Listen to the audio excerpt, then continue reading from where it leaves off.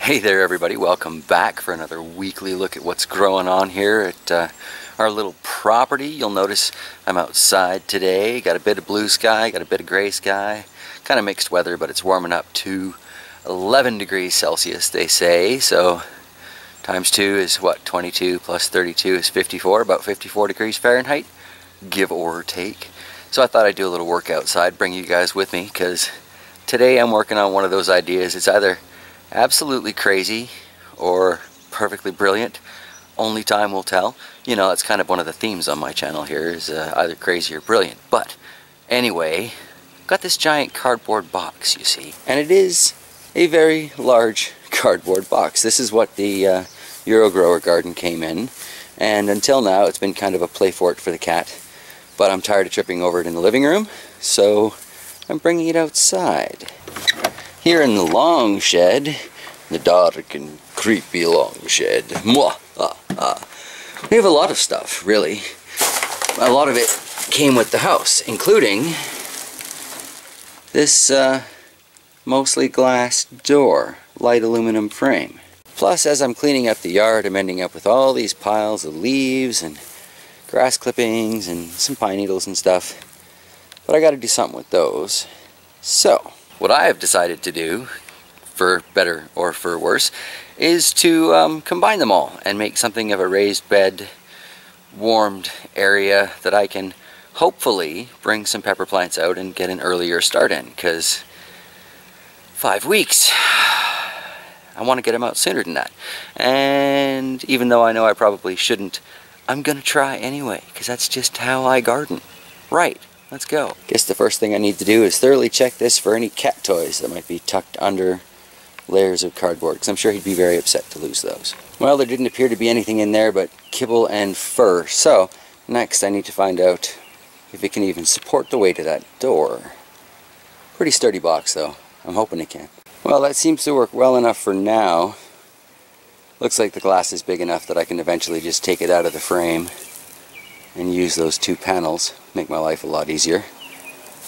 But yeah, so that will work. Guess next I get to grab my handy dandy fishing sled and start collecting all these piles of leaves. Most people would use a wheelbarrow. No, I've got a nice fishing sled. One of the many, many reasons most people look at me and go, you know, that boy's just not right in the head. Whatever though, seems to work just fine. Used it all last year, gonna do it this year too. Like I said, may not be normal, but it works. So, here we go. Well, that's 1 load in there. Spreads out nice.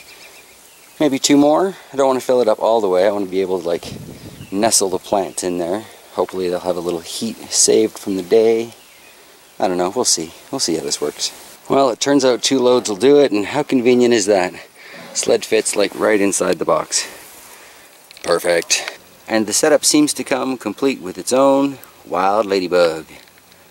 Alright, let's go find you some plants to take care of. Alright, so let's take a look at some of these starts and see if we can't find ourselves a couple of potential candidates to put outside in that little cardboard box setup. Hopefully the leaves will be enough to insulate it. We'll see, we'll see. What do I have lots of? Got lots of orange habaneros. Feel like I'm loading up a picnic basket. Alright, what else can I take out there? I think there are 4 reapers in cups over there and 1 in the hydroponics. You know, that one in the hydroponics would probably get way better light if I got rid of that one in front of it. Don't you think? Yeah, that's it. Add it to our little adventure group here. Who else do we have? Who else? I think there might be a couple of Scotch bonnets over there. I know there's at least 2 Weary Weary. They both look pretty nice. Which one to take? This one here. This one here. They're both looking good. We'll just take this one, I guess. It's closest. It's coming for the ride. I think my little picnic basket counts as full at this point.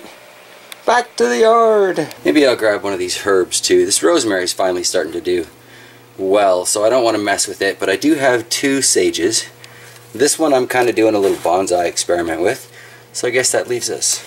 Yeah, alright.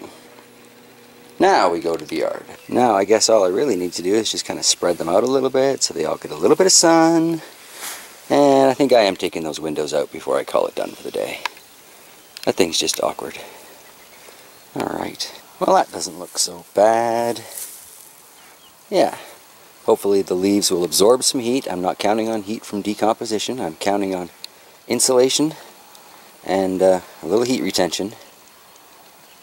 And hopefully that will be enough, because there's undoubtedly going to be a few frosts between now and the 1st of June. But this is better than nothing, and when the glass is on there, it should be good. As long as I don't like bake my plants or start a fire in the leaves, everything will be fine. Well, that first panel came out easy enough. Didn't realize quite how dirty it was, but we'll leave that on there for UV protection. Yeah, that's it. Now, got to get this other one out. Or, as another solution, because that one didn't show an easy way to come out, I can just grab another window from the assorted collection of them in the long shed. Alright, so that pretty much wraps up how I assembled my little spring pepper plant incubator from a cardboard box. Some leaves and some old windows. And this is the part where I feel like a bit of an old-fashioned carnival barker. Alright, ladies and gentlemen, step right up, place your bets. Do you think this is gonna work? Do you think I'm gonna start a fire? Do you think those pepper plants are gonna fry in the heat? I need your comments, need your feedback. If you think I'm gonna cook them, let me know. I can probably put in some sort of ventilation. Oh, I've got some PVC. I've always got PVC. Yeah. Maybe I'll prop up the back of those windows a little bit so that the truly hot air can escape. And I can just like set it down at night and keep whatever warmth is in there. Yeah, yeah. Alright, come back next week and we'll all find out how this worked out. So, yeah. Alright, take care everybody. I will see you next week.